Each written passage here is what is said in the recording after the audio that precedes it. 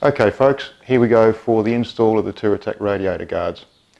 I'm just going to take you down to the front of the bike and show you the 3 screws, Torx T25s that we've actually got to remove, and we'll then progress with the install once those 3 screws are removed and the plastic panel has also been removed. So here we go.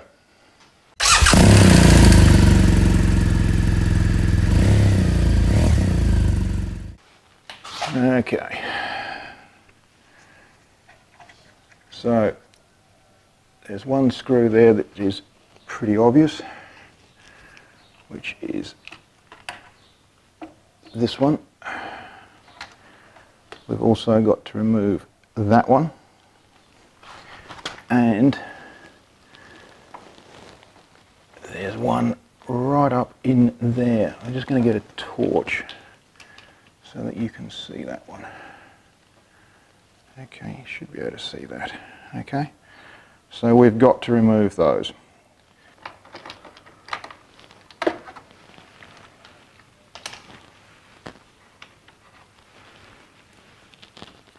And this plastic shroud of the radiator, you pull out at the bottom and just ease down very gently, and there you have it. That's it out. Okay, we've moved over to the bench because it's going to be easier to show you how this is done. It's a very simple process. What we're looking at is the shroud off the bike here, and this is the actual guard that's going to be going onto this side. Now, this is actually sort of the reverse side of the guard. It actually faces out this way, so you're looking at the face that you will see once it's mounted onto the bike. Okay, so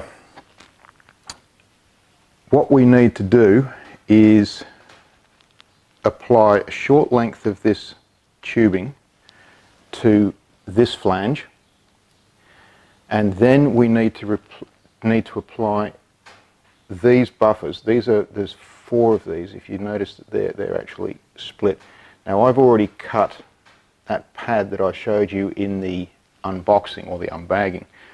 I've actually cut that strip in half. It was that long, so that's in half. Okay, and you put 1 each of those in each corner of this plate.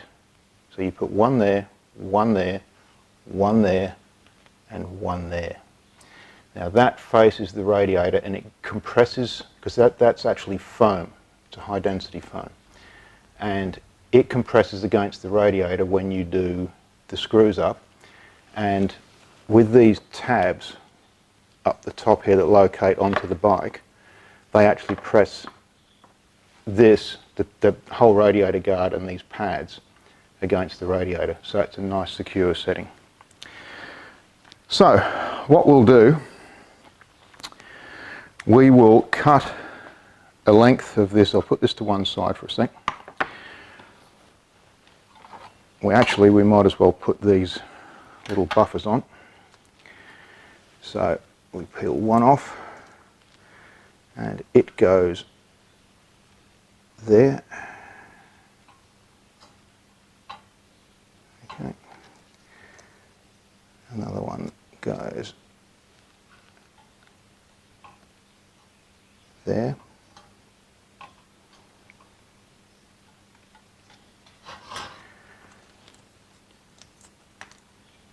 Up the top.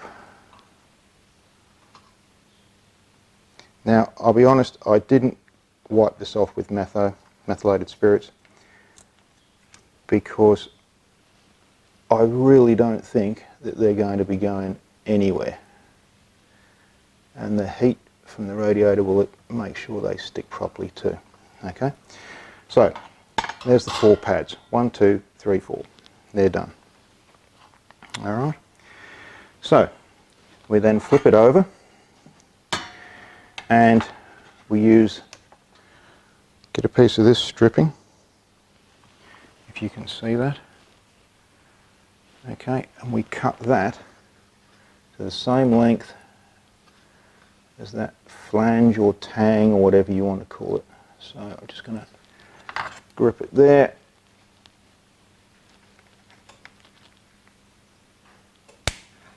Cut. And there we have it.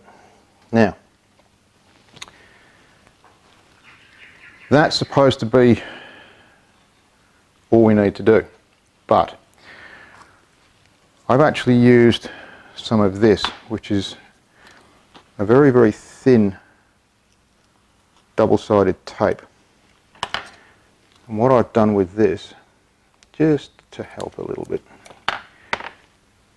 is, because it wants to stick to everything, I think we might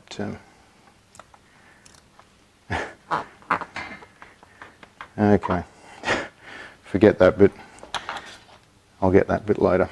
Okay, so what we're going to do is cut another bit, and we're going to grab that, take this back off, and we're just going to fold that around. Okay. I just prefer to have that on there. It may or may not give the rubber something to bite to, but I would prefer to have it on there. It's up to you whether you do it. It's not my call for you. And what I did, I just opened that up a little bit, eased it open, and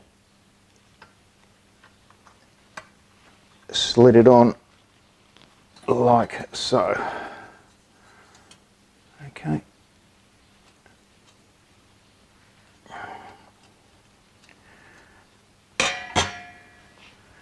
And that's all the preparation that's involved for doing that guard, including the extra bit of sticky there. Okay, so what we'll now do is go back to the bike and fit it up. Okay, I'll just show you the orientation of the guard and the shroud. So you might be able to see that little tang with the rubber buffer on it. It sits over the top like that, so that the rubber buffers, the foam buffers that we put on, these ones here, they actually face towards the radiator. Okay, so we'll put that on like that. It doesn't clip in or anything, it just sits there under its own weight at the moment. Okay, so just don't drop it and just be careful of it, and then we'll position that up against the radiator. Okay, hopefully you can see that you've got the two tabs, 1, 2. They locate back up into the slots that are up the top of the radiator there. We push that in.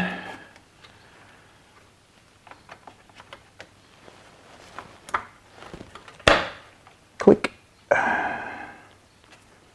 And just ease it down a tiny tad. And get one of the T25 machine screws, preferably the bottom one, and just get that in there. Don't tighten it up, just so that it doesn't fall out.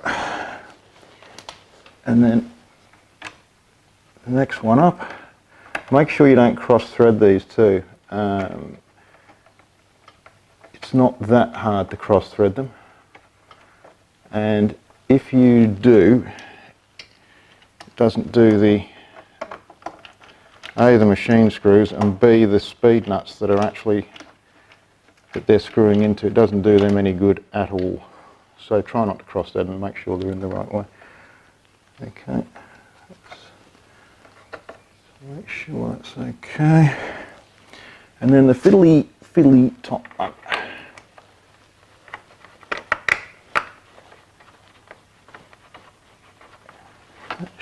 in.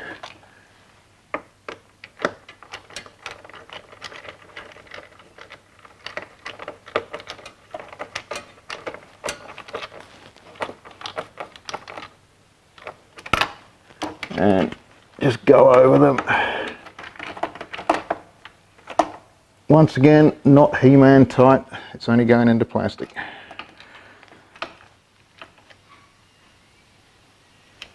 And that's it. Well folks, that's it for this install. The guards, or that guard's gone on well. I'm going to do the other side in a sec, but I'm not going to bore you with that. You don't need to sit through the whole process again. Very happy with the outcome of that.